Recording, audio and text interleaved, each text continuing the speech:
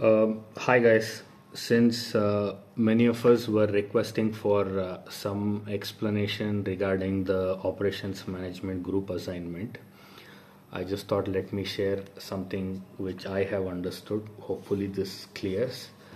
And once again, in case anybody has some points where you can improve upon what I've shared, or if something that I've shared is wrong, please feel free to correct it. I'm just sharing what I have understood. So basically this project that we are supposed to do, for the group assignment that we are supposed to do, it is three different examples that we submit. Each example is worth 3 pages. So what is one example? Basically each example is an output that we are considering. So one example, you have one output. So if we are giving 3 examples, it's 3 outputs basically. So there are 3 sections for each example. The first section or the first point is detail of input, process, output. The first heading is detail of input, process, output.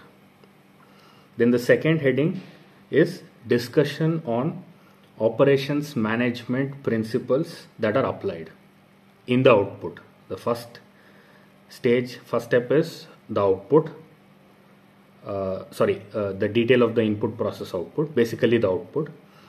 The second one is discussion on the operations management principles that are applied in the output. That is the second heading. And the third heading is future opportunities for better control. Basically it's improvement. Future opportunities for better control is improvement. So 3 headings are detail of input, process, output. Second one is discussion on the operations management principles applied. Third one is future opportunities for better control.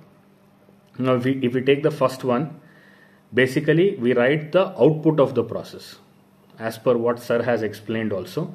The first line that comes after this heading of detail of input, process, output is what is the output of the process. So basically it can be a software that we have developed, a digital product, or it's a physical product. I was thinking of my previous organization where we used to do wall units, gondolas. Basically if we go to a mall, we have promotion happening, right? Small temporary promotion stands. So those stands we produce. So that would be my output. So you can decide what output you're going to choose for the particular example. Then this is 1.1. Sorry, this is one output of the process. I just write in one or two words what is the output. Then if I take 1.1, so the first stage has 1.1, which is a subpoint. Discussion on the steps of the process. So to get the output which is there in the first heading that we have listed, I have a process. So the steps of the process is 1.1. We discuss the steps of the process typically in bullet points, 7 to 8 bullet points. What is step 1, what is step 2, what is step 3 that I follow to get the output that I have mentioned in the first stage, point 1. Then 1.2 is the flow chart. Again, here it can be a production process or it can be a service process. If it's a production process, it's a flow chart of the production process. If it's a service, then it's a service blueprint. So I mention a flow chart for a production process, or if it's a service process, I give a blueprint, basically service process blueprint. So it's either or, it is not both. Either it's a production process that I choose or a service process that I choose. If it's a production process, I give a flow chart. If it's a service process, I give a blueprint. This is 1.2. 1.3 is titled as supplier and customer, industry or department. So basically supplier and customer is the main thing. Both, it's an and, supplier and customer. And after that comes industry or department. Either it's an industry, supplier industry, consumer industry, or a supplier department, consumer department. That is how I take it. This is related to the input, output. If you remember, it says input, process, output. Process we have dealt with in 1 and 2. Sorry, in 2. 1.3 1.3 is the supplier and consumer, industry or department. So if we go to supplier and consumer, there are two headings again, A and B. A is called input material supplier. Basically, who is supplying the input material? The supplier for the first step of the process. That is A. In 1.3 there is B. B is output material receiver. Who is going to collect the output? Who is it targeted to? Basically the consumer. So the input material is basically the supplier. Output material is basically to the consumer. The receiver after the last step. That is what we are listing in 1.3. So to summarize, one heading is detail of input process output heading. One, the point that we are writing is the output of the process is what we are writing that. 1.1 is discussion on the steps of the process, 7 to 8 bullet points, what are the different steps in the process. 1.2 is the flow chart of the process if it's production. It's the flow chart, it's the service process blueprint if it's a service. 1.3 is supplier and consumer, industry or department. There are two subsections. A, input material supplier. B is output material receiver. That is what we need to look at.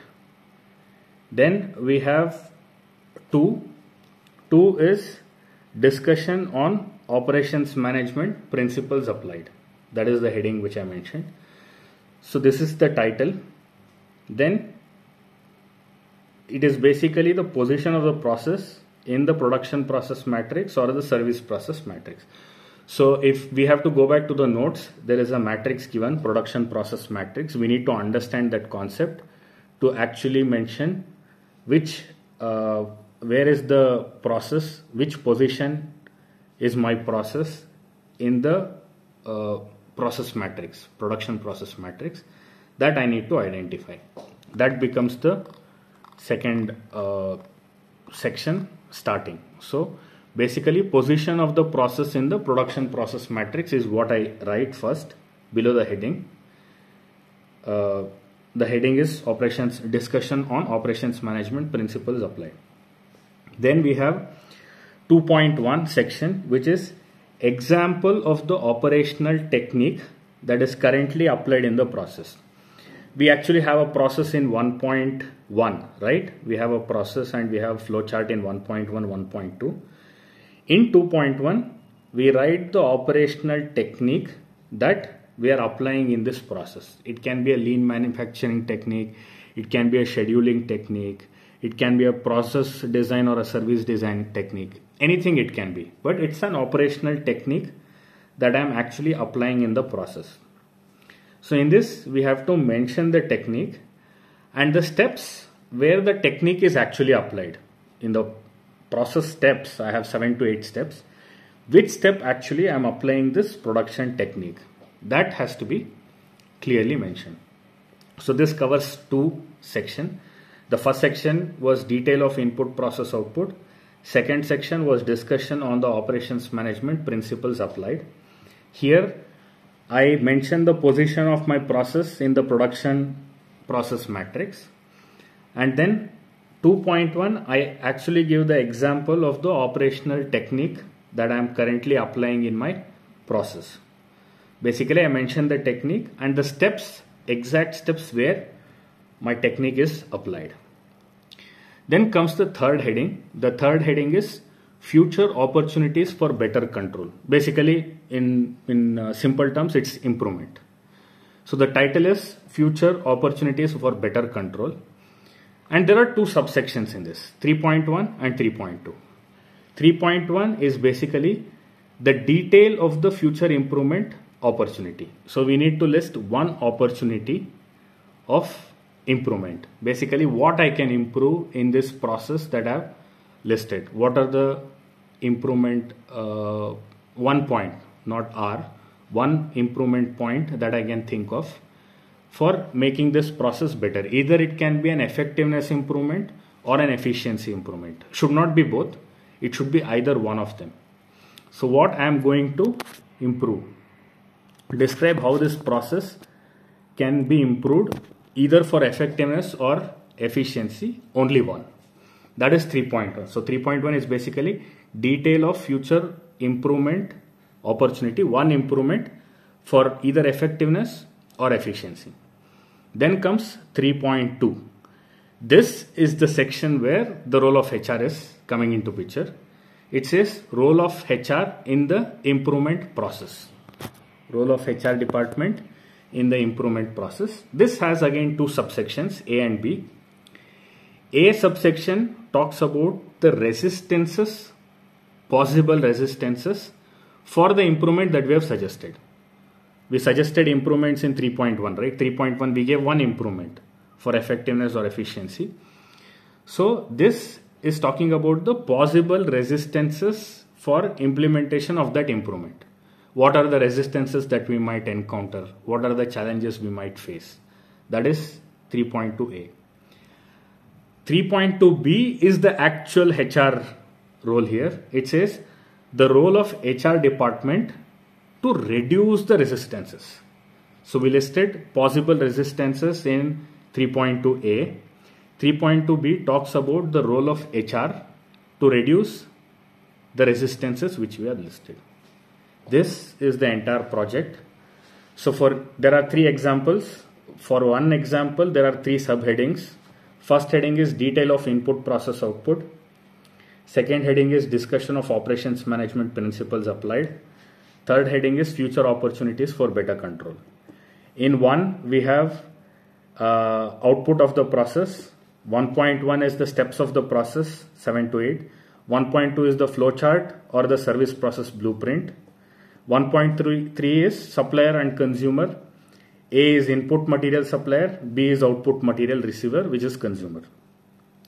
Then 2, we are writing the position of the process in the production process matrix. Then 2.1 talks about the example of the operational technique that we have currently applied in our process. We have to mention the technique and the steps where the technique is actually applied.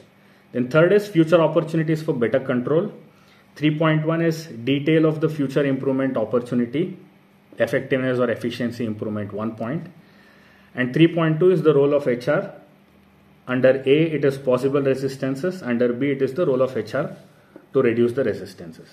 So this is our entire assignment explanation, what I could understand. If any part in my explanation is something which is wrong has to be changed, please let me know and let others know. And this whatever we discussed, this entire thing is for one example. So this way we have to present 3 examples, 3 pages per example. 3 examples will be 9 pages and 1 page is for the details of our group and all that stuff. So this is the entire project.